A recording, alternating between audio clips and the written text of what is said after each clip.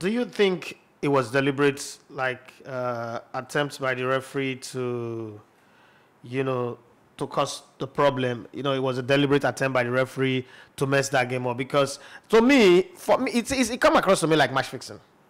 Like the referee fixed the game for Real Madrid. Well, match fixing is not an Igbo word. It's an English word, which means there's match fixing. I like that. I like that one. I like that one. That one's enter. So definitely there's match fixing. Just that the men came out to tell us match fixing. Coming to that red card incident, I was devastated. I was unhappy with it because Mendy shifted the ball. Yes, there was a contact from Remo, but Mendy have always shifted the ball, and Remo was not even the last player. There's another defender. So for me, yes, it's a goal scoring opportunity, but Remo is not the last man, and secondly, Mendy has somehow pushed the ball slightly out, from going one area of goal. So I don't know. And the red card, the referee did not even hesitate to brandish the red card, and he don't even consult. I don't know the VAR official whether he didn't let him know. Look, I think you should have a review of this, but just like that, no review, nothing. But I thought I don't know. I thought they said VAR can overturn a red card if they review it and find out that it's not supposed to be a red card. My problem is, okay, let's say the referee was overzealous, he acted on impulse. Was that not the reason why we have VAR and VAR is supposed to come in? Why is the Champions League UEFA VAR not acting like the English Premier League VAR? Did they borrow from? I don't know.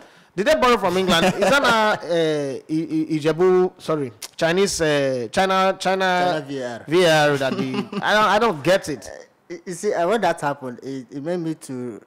I remember the Chelsea ATM Atletico Madrid game when Giroud scored that goal. It took long.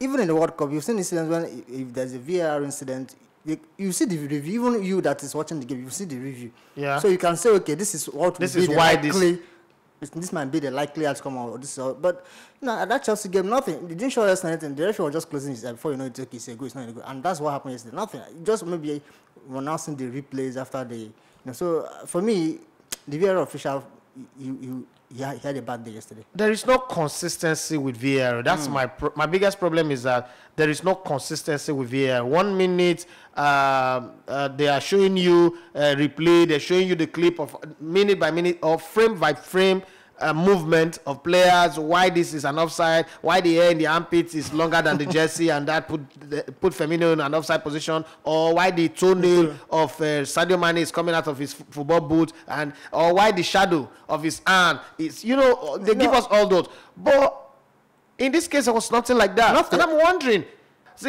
I'm open to every conspiracy theory as far as football is concerned, because I'm one of those people who said, and I'm still going to say, football is fixed, is rigged, and it is rigged to favor the rich, high and mighty clubs. Every once in a while, they play this emotional card with everybody's intelligent and allow FC Porto, like in 2004, and Monaco to play the finals of Champions League, allow Arsenal to get to the finals in 2005, if I'm not mistaken. After that, they go back to the status quo. 2006, sorry. They go back to the status quo. They go back to the Illuminati order, and they keep it like that. And that's exactly what we saw with that game.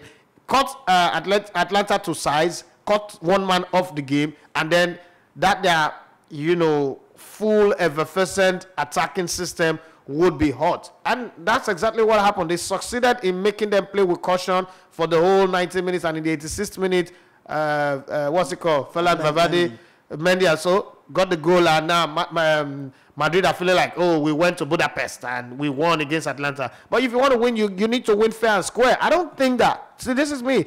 I'm not against Real Madrid, but I don't think that they won this fair and square. And then it takes us back to the finals of Champions League against Liverpool and a whole lot of things that happened. And I think that this makes Real Madrid come out as a very disgusting thing, because to me, they robbed Atlanta. And it's not just me blaming the referee. It's like Ovrebo, Barcelona versus Chelsea. It's like Barcelona at Nou Camp against Arsenal, where Robbie Van Persie was red-carded for no just cause, because Arsenal were on the ascendancy, and it seems like Arsenal were going to cause problem. And then Barcelona celebrated, saying they won the game 4-0. But then you robbed the opposition. That's exactly what's happening. And these are the things that taint the success of Spanish teams in European competition. I don't know if my outburst or my anger is justified. I don't care where anybody think it's not justified, but I just think that Real Madrid, in couple with the referee, robbed the opposition, Atalanta. And I think Atalanta deserved to go further. It will be very great justice, poetic justice, and for the love of the game, the good of the game, if Atalanta goes to in 3 weeks' time goes to the reverse game and beats Real Madrid, whether it's anywhere, I don't know where they want to play that game, like they're playing in the mood. But if Atalanta beats them and knock them out of the competition, that'll be like, for me, that would be like Atalanta winning the UEFA Champions League and the World Club Cup, and even winning the FIFA World Cup. In my own mind, that would be great for me. You are listening to Elegbete TV Radio.